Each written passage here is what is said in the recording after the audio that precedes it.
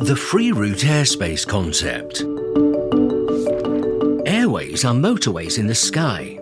Aircraft used to fly standard routes between waypoints, going from radio beacon to radio beacon, but that meant aircraft flew longer, not in straight lines.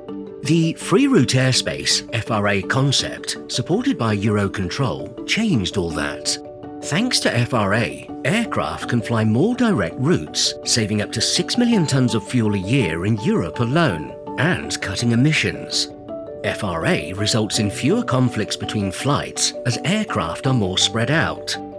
For FRA to work, there needs to be careful implementation as conflicts are less predictable and more coordination as waypoints are eliminated even on borders.